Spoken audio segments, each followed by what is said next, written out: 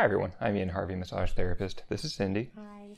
And today I'm going to show you how to work with the shoulder with the arm draped over your arms. This is a nice way of working with all of these muscles from a lot of interesting angles, all while kind of keeping this arm floating. It lets you bring a lot of motion into this complicated shoulder girdle area. By the way, I'm also releasing a video just for my Patreon supporters today. If you'd like to learn more about that, click on the bubble in the corner or in the link down in the description. So as always, I'm going to start by warming up the neck, warming up the shoulders, working bilaterally. I'm going to start by going slowly and showing you a bunch of variations, some different stuff that you can do. For the second time, I'm going to show you a different angle and just kind of do it all in one piece, in real time. So if you'd like to skip ahead to see any of that different stuff, you can click on the time codes down in the description. And then once I'm done warming this area up, I come all the way to the side of the body and I place their wrist in the crook of my arm. So if this part of their arm is on this part of my arm, they're in the right place. And from here, you can scoop the arm up. And everything that you do with your body is translated into motion of the arm. So some nice things that you can do from this position are just compressing the head of the humerus into that ball and socket joint and just treating it like a mortar and pestle.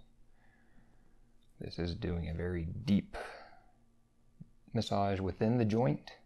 At the same time, I'm just massaging this deltoid and the attachment site of all of these shoulder rotators. You can slide up into the upper trapezius and give that some nice grasping petrissage. I'm using a duck grip here, so it's not necessarily a pincer, but you can do that. Just be mindful. I like this to be a nice steamroller type of experience rather than being too sharp. So I'm pressing the shoulder up toward the neck, drawing it back down as I scoop up. Pressing it up toward the neck, drawing it back down. So the hand is scooping up as the shoulder comes down. This is also a good time to work with pec major. So I'm sliding my thumb under the pec tissue out of this lateral region, and I can bring both hands in. I'm keeping my pinkies up here just so that I'm working on this available tissue that is above the drape here. I don't want to get into her personal space. And again, everything that I do with my arm, with my body, is being translated into her shoulder. So I'm able to bring this shoulder into external and internal rotation as I grasp this pec tissue. And it's difficult to get a shot of this, but I'm going to be pressing up toward her infraspinatus. So my hand is coming to the back side of her scapula, and I'm just making little strips out toward the shoulder joint. So stripping out that infraspinatus. So from another angle that looks like this, I'm sneaking this hand under her scapula and I'm pressing toward the ceiling. So I'm pressing up. I'm using my knuckles here as a fulcrum rather than trying to use the strength of my fingers. Pressing up toward the ceiling. If you can feel the flat blade of the scapula on your fingertips, you're doing it right.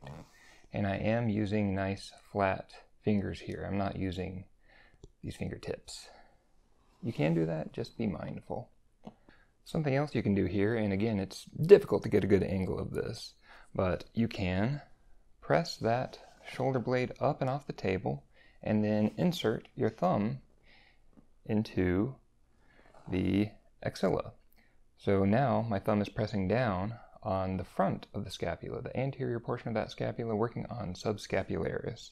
From here you can bring this arm over, and now I've got the entire shoulder between my hands. So from another angle, we're stripping out this posterior scapula using our fingers here. And just notice how accessible the axilla is here. So I'm going to press my thumb into the axillary region And now I've got the scapula grasped between my fingers and my thumb. So I'm using a flat thumb here. I'm not using a thumb tip. And by doing a duck grip of this entire scapula, I'm making a scapula sandwich, which can work on a lot of these rotator cuff muscles all at once. You can also bring this arm over your arm. So her elbow is on the top of my forearm here. And now, bringing this other hand in here, I've got pretty much the entire shoulder girdle just in my hands. From here you can do just some slow milking motions of the entire scapula. You can use this hand to press up into that infraspinatus. You can use it to press down toward supraspinatus and work with the entire rotator cuff group. So once I've spent some time with the scapula, I've worked with the trapezius, now's a good time to change the position of this arm. So by bringing the arm up like this, I can work with all of these muscles from yet another angle. This is bringing the pecs, this is bringing a lot of these rotator cuff muscles into a position of stretch. So by working with things from this angle, I can give them a new kind of stimulus and do some pin and stretch type moves. So to change this arm position, I'm going to take this out of the crook of my arm. I'm going to grasp this with my footward hand and then place this entire arm into my upturned palm. So from this other angle, that looks like this. We're just bringing this wrist up, placing it into the upturned palm. From here, you can work with the lateral side of the ribs while bringing the arm into abduction and flexion. So I'm pressing toward the lateral portion of the scapula. You can use your fist here. So I'm pressing, my fist is down toward the table right now. I'll give you another angle of this in a moment. And I'm just gently rocking my body as my fist works inferiorly down that lateral portion of the scapula. For working with the upper pecs here, I like to use my wrist. I'm using the distal portion of my forearm, using this anterior portion, the part that doesn't have hair, because it's nice and soft. And by turning away like this, as I bring the arm further into flexion, I can do kind of a moving pin and stretch of this entire upper pec region. Then you can bring their arm down, give it a nice stretch down toward their feet, and bring all this tissue down. We've spent a while mashing things upwards, so let's spread it in the other direction. So here's that entire sequence in mostly real time. I've already warmed up this area. I'm going to come all the way to the side here, drape this wrist over my inner elbow, and from here, everything that you do with your upper body, rocking at the hips, is going to affect where this arm lives. So it's easy to bring this entire humerus into your hands, working with the deltoids, working up into trapezius. You can draw this trapezius down as you move the arm down. You can draw up this trapezius as you draw this arm inferiorly. Just try to create a little bit of movement here in the trapezius as you work with it. We can scoot our fingertips under the scapula here. So I'm pressing up toward the ceiling. We can work directly with pec here, drawing this pec tissue out laterally, and again, doing some gentle rocking to bring the arm just slightly into external and internal rotation as we work.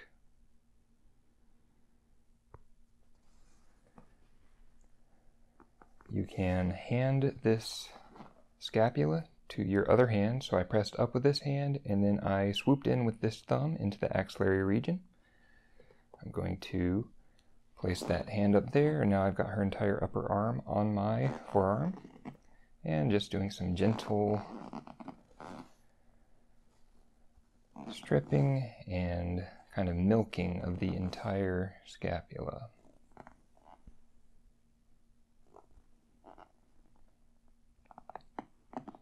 You can work with this supraspinatus, you can work with infraspinatus, and by pinching this hand outward, we eventually get to those teres muscles as well. And now I'm going to use my left hand. I'm on the left side of her body, using my left hand to pass this to my other hand, which is upturned like this. You might need to bring the drape with you as you do this, but depends on how the drape is sitting on their body. But just be aware that this can bring the entire chest tissue upward.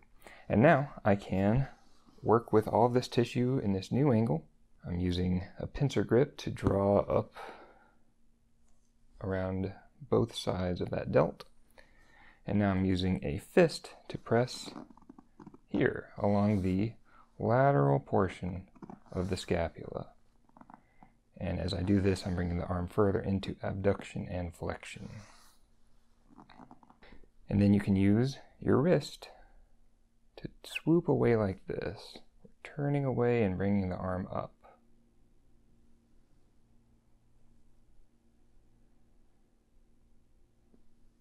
And bring the arm down and smooth it all out. Drag it down toward her feet.